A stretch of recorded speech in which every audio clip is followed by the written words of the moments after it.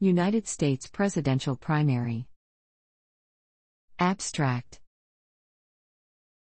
The presidential primary elections and caucuses held in the various states, the District of Columbia, and territories of the United States form part of the nominating process of candidates for United States presidential elections. The United States Constitution has never specified the process. Political parties have developed their own procedures over time. Some states hold only primary elections, some hold only caucuses, and others use a combination of both.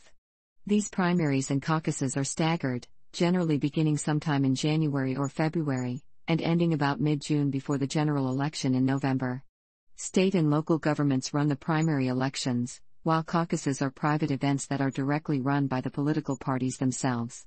A state's primary election or caucus is usually an indirect election. Instead of voters directly selecting a particular person running for president, they determine the number of delegates each party's national convention will receive from their respective state. These delegates then in turn select their party's presidential nominee. The first state in the United States to hold its presidential primary was North Dakota in 1912, following on Oregon's successful implementation of its system in 1910.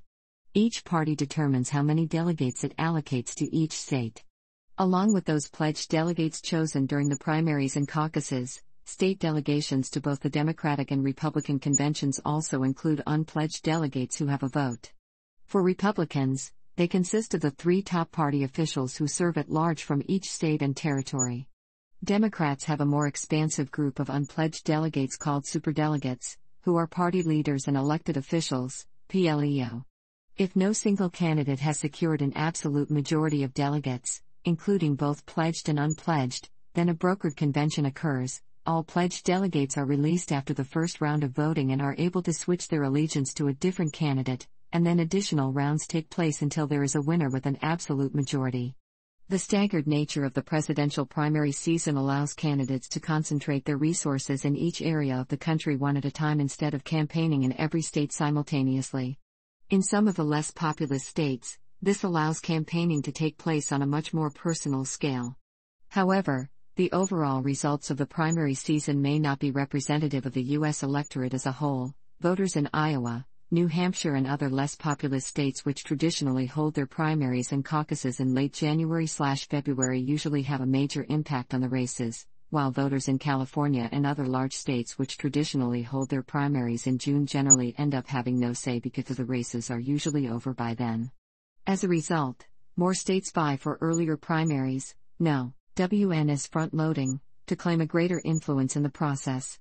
The national parties have used penalties and awarded bonus delegates in efforts to stagger the system over broadly a 90-day window. Where state legislatures set the primary or caucus date, sometimes the out party in that state has endured penalties in the number of delegates it can send to the national convention. This project compresses information gathered from Wikipedia in video format. Why should I watch it? Studies prove that reading while listening improves comprehension, increases speed as well as expands vocabulary and enhances fluency. Provide your feedback on the comments section.